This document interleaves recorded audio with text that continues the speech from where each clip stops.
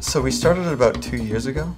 The whole thing kicked off when Dr. Scott Gleason gave this presentation about the Canadian Satellite Design Challenge. To see it from the little idea that I kicked back off in December 2010, that it survived so well and grew so well, and that the students really came together at key times and got the job done. We got really excited. We're like, we might be able to build something to send to space.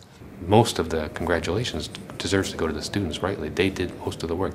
And except for myself, everyone else was doing it completely for free, coming in, day out, working on the satellite, just hoping that we can build something like this and get it launched into space. As you can imagine, it's a very violent process to put something on a rocket and then have it blast off the Earth. It had to be very tough and sturdy, and at the same time we had to keep it lightweight. And so we did a lot of work designing and simulating and doing analysis just to ensure that it's able to withstand this. And our hard work was confirmed later when we did testing at the David Florida Laboratory in Ottawa. This is our satellite, and it's made out of aluminum. As you can see, it's black. This is because of the hard anodized coating that we've used. It serves two main purposes: to control the temperature exchange of the satellite. It is also impregnated with Teflon, which helps the satellite slide out of the launch vehicle.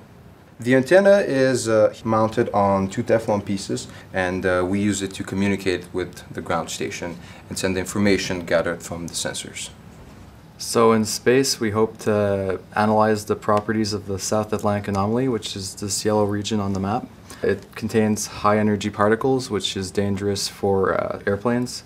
What happens is when aircraft pass through it, it causes electronic equipment malfunction.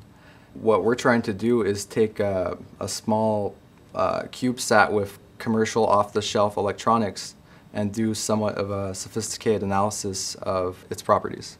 Our driving goal was to be the first Quebec university in space, and now we're quite far along the path of accomplishing that. We just need to get it launched now.